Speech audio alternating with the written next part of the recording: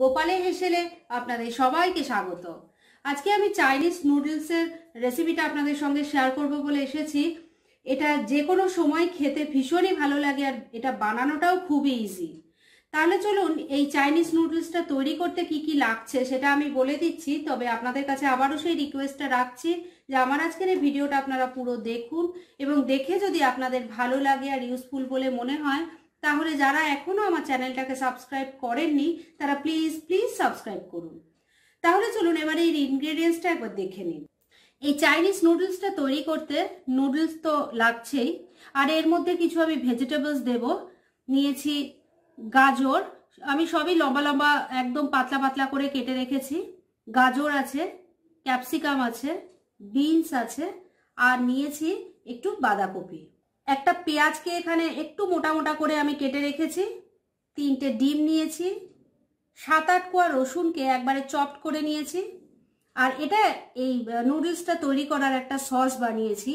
এর মধ্যে আছে 2 teaspoon tomato ketchup, 2 teaspoon vinegar, 2 teaspoon আছে ডার্ক সয়া সস, আর 1 টিস্পুন আছে চিলি সস। 3-4টে কাঁচা লঙ্কা আমি চিড়ে রেখেছি। স্বাদ মতো নুন দেবেন।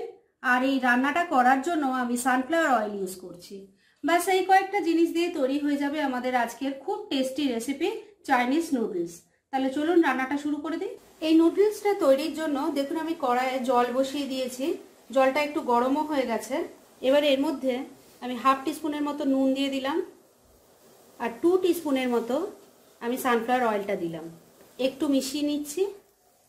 এবার আমি নুডলসটা বয়েল হওয়ার জন্য এই জলের মধ্যে দিয়ে দিলাম। এবার এই নুডলসটা আমি বয়েল করে নেব, কিন্তু এটা একবারে পুরো সেদ্ধ করবেন না। 80% মতো এটা বয়েল হলেই এটাকে নামিয়ে নিতে হবে। তাহলে এটা বয়েল হোক, তারপর আমি ফিরে এসে দেখাচ্ছি।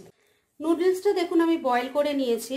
অনেকের বলতে আমি শুনেছি যে নুডলস রান্না করার সময় এই নুডলসগুলো মানে একটার গায়ে একটা লেগে যায়, আর সেটা যাতে না হয় সেজন্যই কিন্তু আমি এর মধ্যে তেল দিয়েছি, যাতে একটার গায়ে একটা না লেগে যায়। আর এগুলো দেখুন আমি এই দেখুন সেদ্ধ হয়ে গেছে। এই দেখুন সেদ্ধ হয়ে গেছে।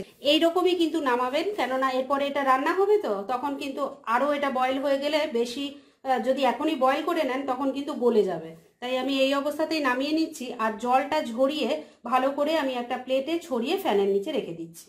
নুডলসটা আমি জল ঝরিয়ে একটা প্লেটে ভালো করে ফ্যানের নিচে ছড়িয়ে রেখে দিয়েছি। এবার কড়াইয়ে আবার তেল দিয়েছি। প্রথমে আমি যে ডিমগুলো দেখিয়েছিলাম সেগুলো দিয়ে আমি ভুজিয়াটা বানিয়ে নিচ্ছি। এই ডিমের মধ্যে আমি শুধু একটু নুন দিয়েছি। ভুজিয়াটা রেডি হয়ে গেছে। এবার এটা তুলে নিচ্ছি আর নেক্সট স্টেপ দেখাচ্ছি। ভুজিয়াটা তুলে নেওয়ার পর আমি আবার 2 টেবিল স্পুনের মতো তেল দিয়েছি। তেল গরমও হয়ে গেছে।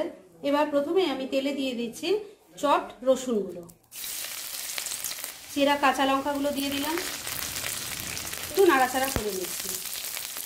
এবার দিয়ে দিচ্ছি পেঁয়াজ কুচিগুলো,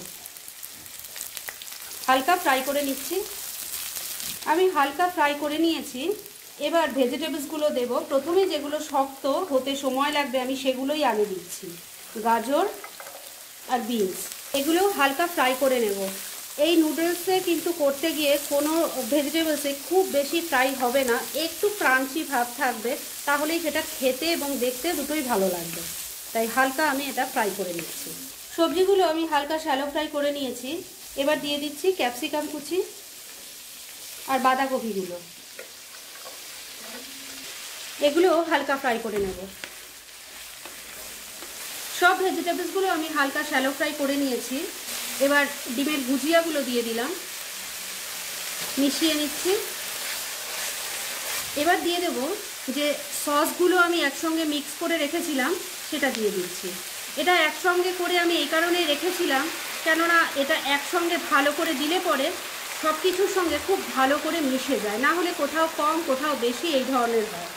ভালো করে মিশিয়ে নিচ্ছি। মিনিট 2 আমি আবার ভালো করে নাড়াচাড়া করে নিয়েছি। এখানে একটা কথা বলে রাখি যে চাইনিজ নুডলস কিন্তু হাই ফ্লেমেই করবেন, কেন তাতেই কিন্তু টেস্ট ভালো হয়। আর ফ্লেমটা কম করে করলে যে ভেজিটেবলসগুলো দেওয়া হয়েছে সেগুলো কিন্তু একটু নরম হয়ে যাবে আর সেই ক্রাঞ্চিনেসটা থাকবে না। এবার আমি এর মধ্যে নুডলসগুলো অ্যাড করে দিচ্ছি। সব নুডলসগুলো দিয়ে দিয়েছি। নুডলসগুলো দেখুন সবগুলো কিন্তু ছাড়া ছাড়া রয়েছে, একটাও একটার গায়ে লেগে নেই। এবার ভালো করে এগুলোর সঙ্গে মিক্স করে নিতে হবে।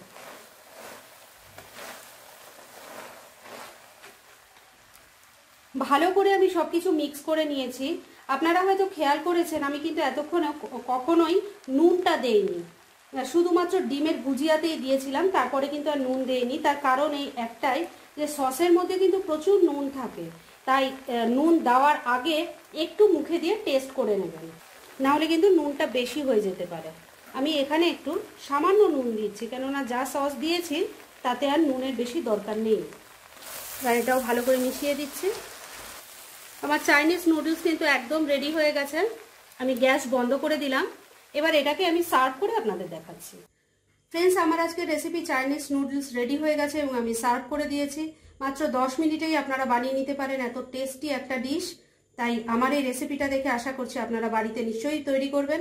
আর আমার আজকের এই রেসিপি যদি আপনাদের ভালো লাগে আর ইউজফুল বলে মনে হয়, তাহলে যারা এখনো আমার চ্যানেলটাকে সাবস্ক্রাইব করেননি তারা প্লিজ সাবস্ক্রাইব করুন। তাহলে আজকের মতো এখানেই শেষ করছি। অন্য কোনো দিন আবার অন্য কোনো ভালো রেসিপি নিয়ে চলে আসবো। আপনারা সবাই খুব ভালো থাকুন, সুস্থ থাকুন।